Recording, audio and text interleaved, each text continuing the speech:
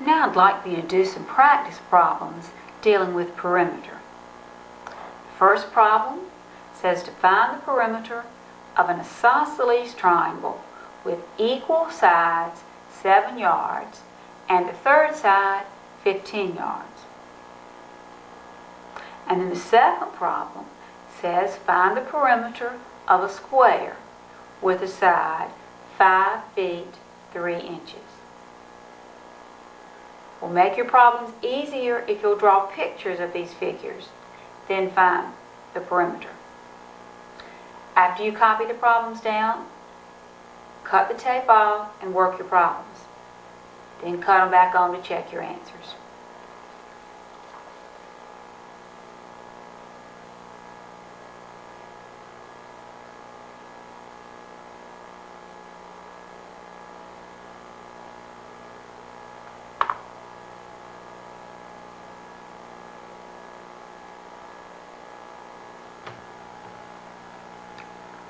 The answers to the practice problems.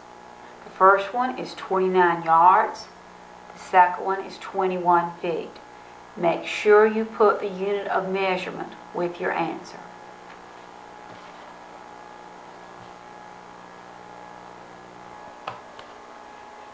We've just been working with finding the perimeter of figures. Now we're getting ready to find the area of some polygons. When you're dealing with area, you're interested in the inside of the figure.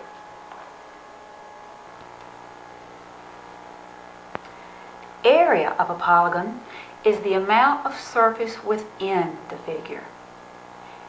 Area is always expressed in square units. We will be using formulas to find the areas of polygons. But before I actually give you a lot of formulas, what we're going to do is try to discover where the formula comes from, and then we'll use the formula in finding areas. So let's begin by looking at a polygon. The one that we're going to look at first of all is going to be a rectangle. This particular rectangle is 4 inches by 3 inches. That means its length is 4 inches and its width is 3 inches. Now, to find the area, I'm interested in the inside of the figure. Perimeter was the distance around the outside, but the area is the inside, and I'm interested in square units. So if I want to find the area of this rectangle, I really want to know how many little square inches would fill up the figure. How many little inches are in, how many little squares that are an inch by an inch are inside that figure? Well, because this one is just 4 inches by 3 inches, I picked something that I can actually measure and find out. So we're going to do this to help us figure out our formula.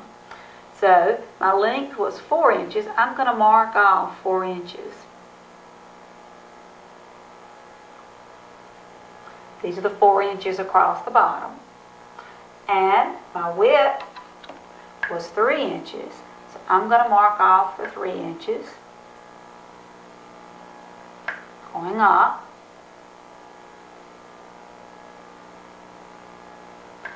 So you can see the 4 inches across and 3 inches up.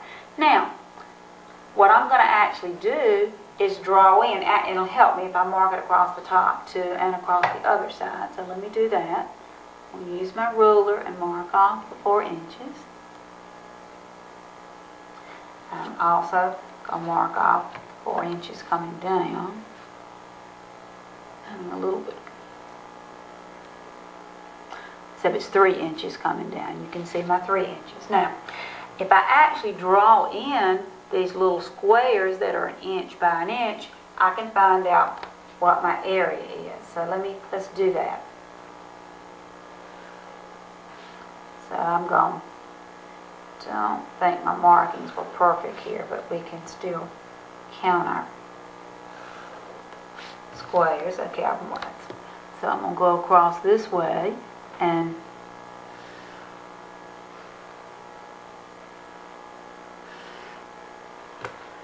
so you can see my 4 inches going across and my 3 inches coming up. So There are 4 inches for the length and 3 inches for the width.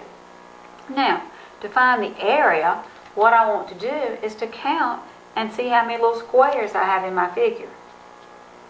So if I count, 1, 2, 3, 4, 5, 6, 7, 8, 9, 10, 11, 12. I have 12 little squares, or 12 little square inches, because each one of those little square is 1 inch by 1 inch. So the area of that polygon is 12 square inches. Or you also sometimes see it written 12 inches with the little 2, which is an exponent raised there, and that's also read 12 square inches, or 12 inches squared.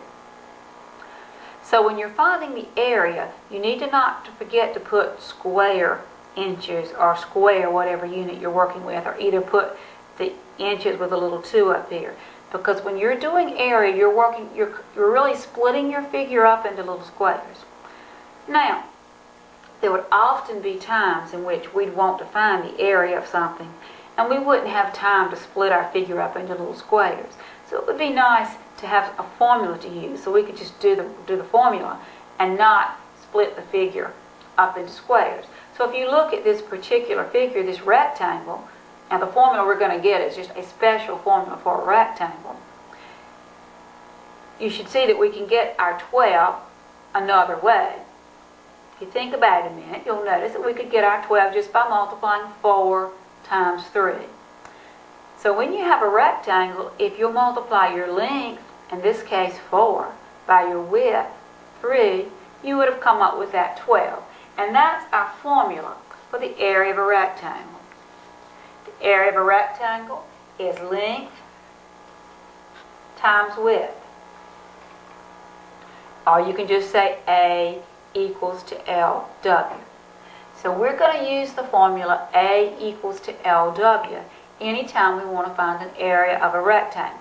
So we're not going to anymore break it up into little squares. We would just multiply our length by our width to get our area.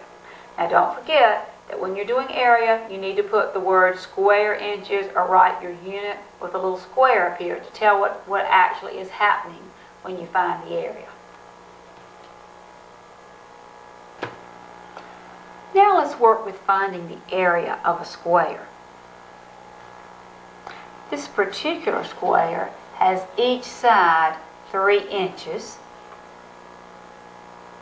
And now if we were going to find its perimeter, we'd be interested in the distance all the way around, but we're wanting to find the area, so we want to split it up into little inch squares and figure out how many of those fill it up. Now, we can actually, without measuring or anything, do it the same way we did the area of a rectangle and just multiply our length by our width, and that will give us the area of this square. So we can say 3 times 3 and get 9. And so it means we have 9 of those little squares inside the figure. So the area would be 9 square inches, or you'd write it 9 inches squared. So the area is 9 square inches. Now I want to go back and see the figure up here. So let me just write down here. We'll just write over here. Our area is 9 square inches. And we got that by saying 3 times 3. Now, since you always have your sides the same length in a square, you can, instead of thinking of it as length times width, if you prefer, you can think of it as saying just the area of a square is side times side. You can just multiply side by side instead of length times width if you like, and get your 9. So the area is side times side. That's the same as length times width. Don't forget to write square inches, because that means you'd have that many little squares in there.